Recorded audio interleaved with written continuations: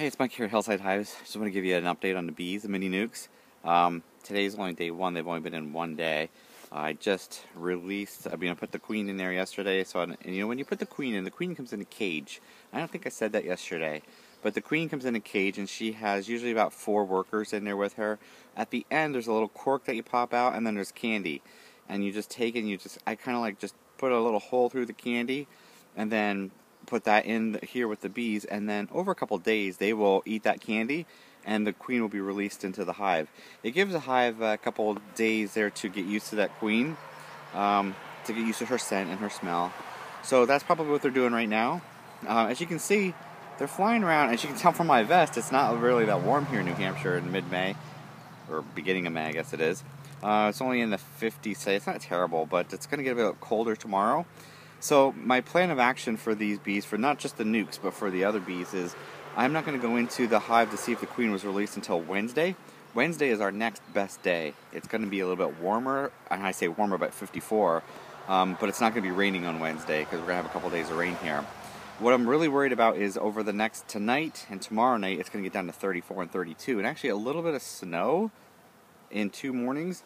I'm worried more about these Mini-Nucs because there's not as many bees as like the hive over there, which has a whole package. These only have a couple bees in here. What I've done is, I did this yesterday because I knew the weather was going to be bad.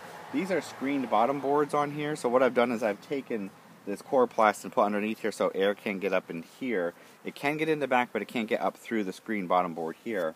Once it gets a little bit warmer into like the 60s and 70s, I'll take this out, which is going to be a little bit challenging, but it's okay. I'll take this out so there's more ventilation in the hive. But what I'm trying to do is keep the heat in the hive. Whatever heat that they produce within this hive with that couple of bees around that queen as they cluster over the next couple nights when it's going to be in the 30s, this will hopefully keep that in there. Otherwise, look at, they came out, remember yesterday I said they don't poop in their package? They came out and they pooped all over. So they seem to be doing good. They are eating a little bit. For a couple of bees in there, they ate quite a bit.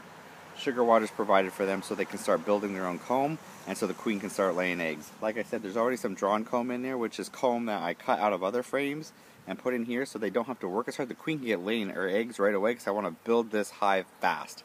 That's the whole goal of these, is to build this hive fast and then put it into a bigger, regular nuke, a 5-frame nuke like up here, and then hopefully sell them this summer as a nuke.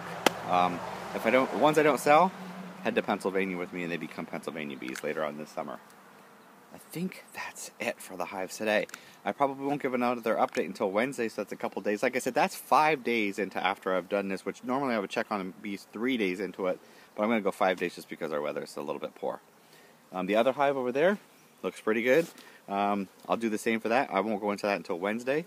And oh my goodness, look at the bee just landed on my hand. And then make sure all the queens are released. Check the queen. See if by chance she's laying in those the cut comb, or the comb that's in there. And what I'll do is I'll show you then. So otherwise, I'll see you Wednesday. Have a good week.